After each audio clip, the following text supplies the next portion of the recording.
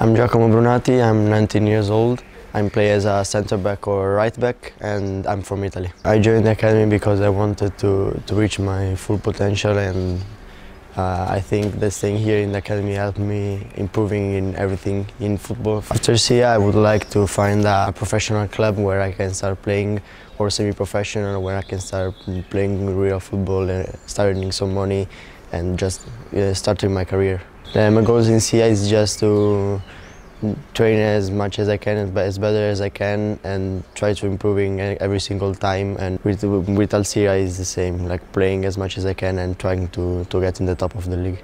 Like I will tell them to always train at their 100%, always be like focused in the trainings, and just like when you train, be focused only in the training. When you don't train, you try to relax, because even the recovery is very important for you, and just try to enjoy every moment. I'm playing with Alzira, the partner of SIA Academy, and I played all the preseason and the league. I'm playing in the league now, and it's a good team.